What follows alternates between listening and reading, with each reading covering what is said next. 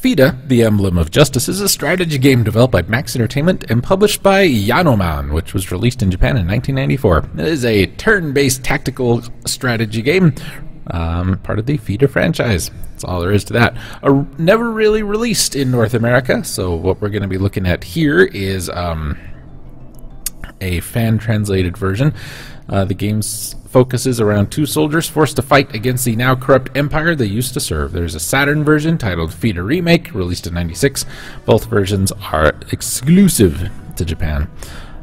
Tactical role-playing game comprised of two primary play modes, exploration and battles. We explore towns and other locations like shops and homes with an overworld, and the game becomes turn-based. We can move to confront enemies. Battles are activated when the player and an enemy unit occupy the same area or at a scripted event. Cinematic battle scenes, kind of like Shining Force. Depending on which character the player uses, the scene shows him in full picture or just part, unlike in Shining Force. During battles, the screen switches from the player's unit to the enemy. There's also an alignment system, much like Ogre Battle, where we can be a lawful or chaotic unit, and there's also some neutral characters who will always stay kind of in the middle depending on how you go. Battle takes place on a square grid, and they are turn-based. There you go.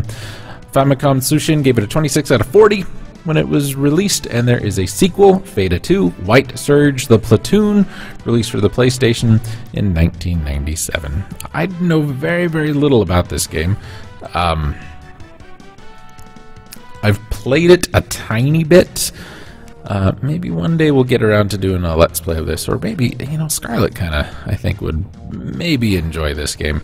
We don't have any, like, Fire Emblem or any kind of stuff like that on the website, and we probably should get around to that eventually. But I don't know if those are for me. Don't really love the Fire Emblem games. Too much talking. Speaking of too much talking, I'm done talking.